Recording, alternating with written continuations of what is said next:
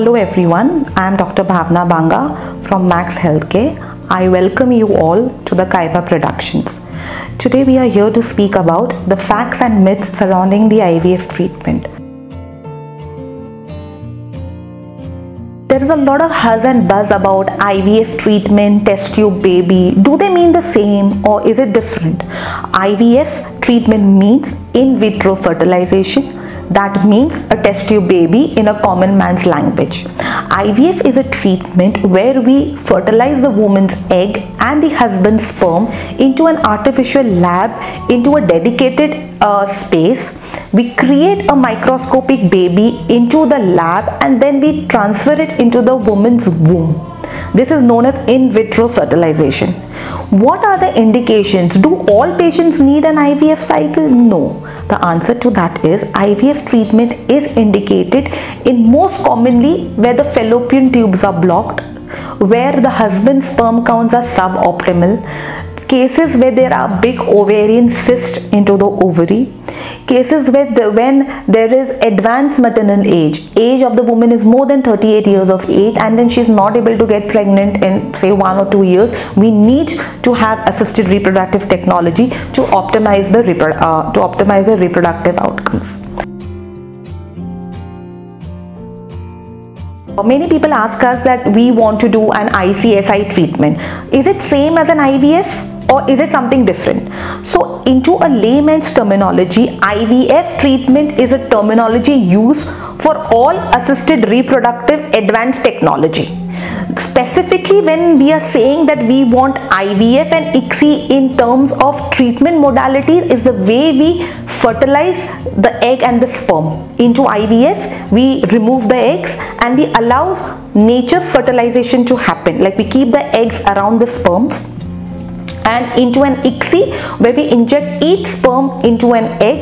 This happens when the sperm counts are suboptimal. So that is the difference between IVF and ICSI. But both are forms of advanced reproductive technology.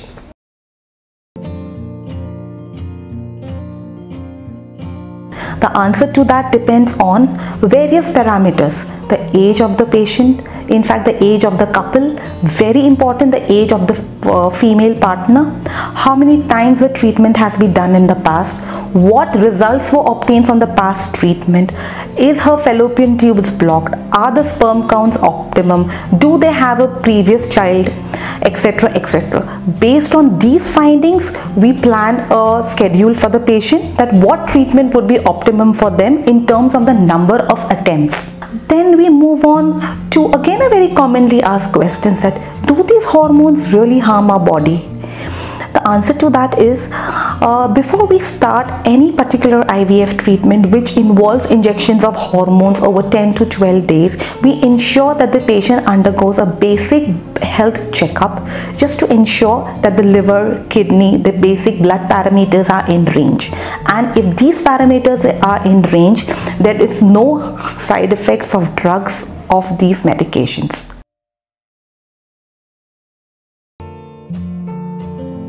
The incidence of multifetal pregnancy is definitely increased into a normal population where the patients are not undergoing an assisted reproduction technology.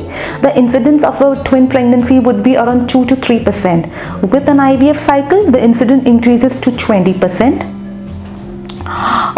What if one has triplet pregnancies, doctor? Can we go ahead with them? So our advice to our patient is the incidence of triplet pregnancy would be 5%, that would be 5 in 100. But in case someone has a triplet pregnancy, we advise a fetal reduction.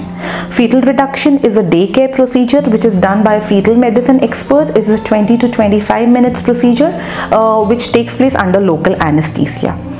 Is this detrimental to the fetal health of the other baby or to the patient? Are the chances of miscarriages increased?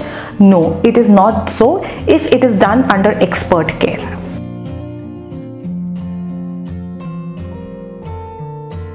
No, there are no proven studies which endorse that complete bed rest would optimize the chances of a better reproductive outcome. We advise rest for 15 to 20 minutes post embryo transfer.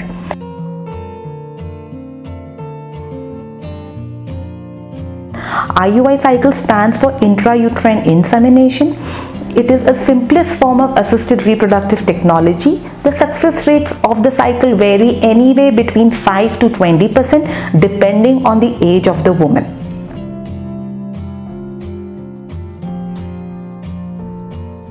The answer is that again depends on the parameters, on the sperm count, the tubal status, how many babies we have, what is the age of the female partner, and how keen is the patient to have the pregnancy, means how quick they want to have a child.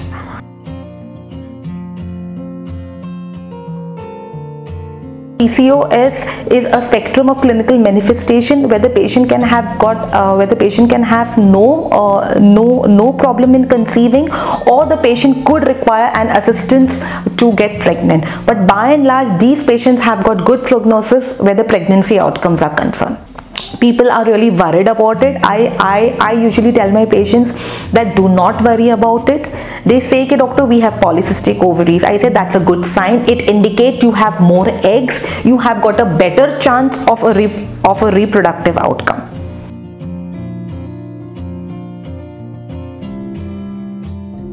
There are millions of babies born across the world post IVF treatment, and this has been approved in countries like the United States as well as the United Kingdom, Australia, Canada, etc. So it is a scientifically proven technology. So IVF technology is a scientifically proven technology accepted worldwide. Into expert hands, the complications are very minimal. So my advice to the viewers is that be selective on the hospital or the clinic or the doctor who would handle your IVF program, because expertise would lead to minimal complications. Thank you so much, viewers, for spending your time with us. In case you have got any queries, you please connect to the Kaiwaa Productions, and looking forward for the next interaction. Thank you.